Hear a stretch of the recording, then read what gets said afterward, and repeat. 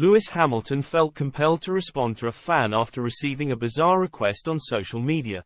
Lewis Hamilton issued a blunt 4-word response to a fan who said they would sell their organs if it meant they could see the Mercedes star and F1 teams at Kyalami for the mooted South Africa Grand Prix.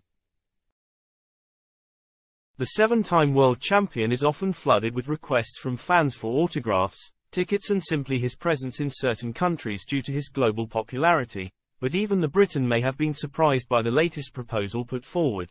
While other drivers prefer to keep a low profile when away from the paddock, Hamilton makes a genuine effort to check in with Team LH, the name given to his loyal followers, on a regular basis. But one supporter might have been a little overzealous in making clear their passion for motor racing when submitting a request to the 38-year-old. On Tuesday, Hamilton tweeted a good morning message to his 8.1 million followers, writing, "Enjoyed the weekend off, how's everyone?"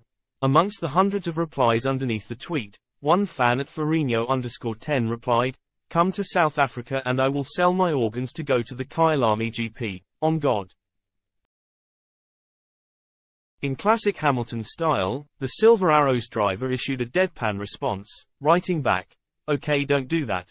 Clearly concerned for their safety, it is the kind of interaction that makes Hamilton a unique figure in F1, especially in engaging with his fanbase, even if it sometimes goes over the top. But the exchange shows the clamour for F1 to return to South Africa for the first time since 1993, with Hamilton also keen to put himself to the test around the Kyalami circuit. The South African Grand Prix has been floated as the next potential race to return to the calendar as Stefano Domenicali aims to bring F1 back to Africa for the first time. As it stands, it is the only habitable continent without an F1 race on the calendar. When asked about racing there in May this year, Hamilton said, "It's a real big dream for me to race in South Africa, and race in Africa in my career is a huge, huge dream for me. I know I have a big following out there and I know a lot of people are into Formula 1 now there, so I'm pushing as hard as I can in the background and I'm going high up to make sure we have that race happen."